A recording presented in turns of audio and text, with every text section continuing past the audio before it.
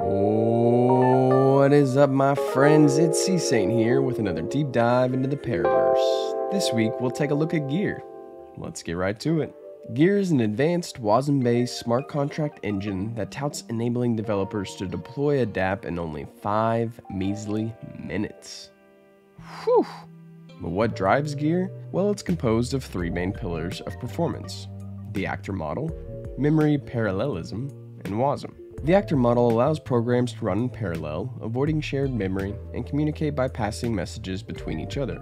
This technique is well known in the computer science industry, and it's easiest to use email as an example, with each mailbox being a different actor and messages passing between them to work. This independence of programs, aka actors, also enables unique messages to be sent in parallel.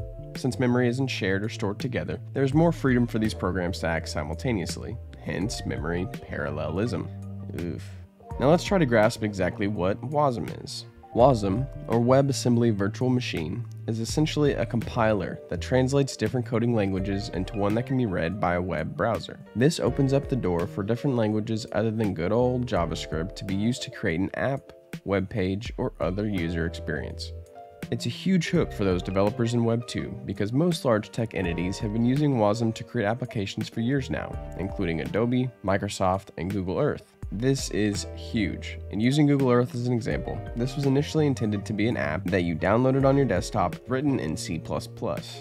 But they knew to reach more users running in a browser, aka just being on the web, was ideal.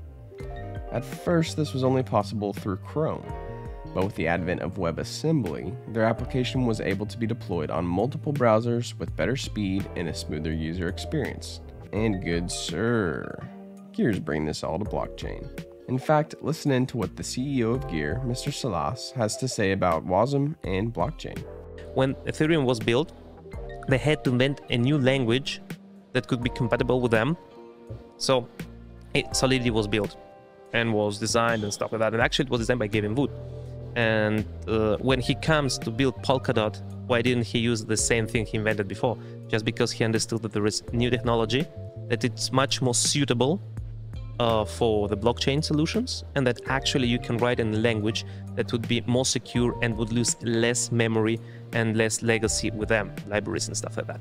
Gavin-backed must have seen the future of marrying blockchain technology with the current tech industry, as the primary coding language of those using WebAssembly in Web2 is Rust, which the Paraverse runs on, and he's even put his money where his mouth is. Gear isn't a Parachain yet, but they are staying active as they have already partnered with major players in the space, including Subsquid, the Kusama native indexer, Balance Finance, a decentralized auction platform, and our good friends at Remark, the king of NFT protocols. Interesting enough, they have also partnered with Polkassembly to bring this platform directly onto Gear's website. You can listen into their AMA with Polkassembly to learn more. It would be a shame if I didn't include other projects working toward Wasm solutions throughout the Paraverse, including Astar's swanky offering, and Super Colony's focus on Open Brush, a tool to bring Solidity into ink, parity smart contract language for Wasm. In all, Wasm and blockchain is a bridge to Web2 devs, better efficiency, and a smoother experience, and Gear is right in the thick of it. Be sure to keep your eyes on Gear as Wasm branches into Web3. Have a great night, everybody.